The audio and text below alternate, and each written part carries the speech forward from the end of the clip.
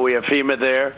We have the Army Corps of Engineers is all there. They can bring things back so fast you wouldn't believe it, and they're great. The Coast Guard is always involved. The Coast Guard is an MVP. They've done so good. They've saved so many lives.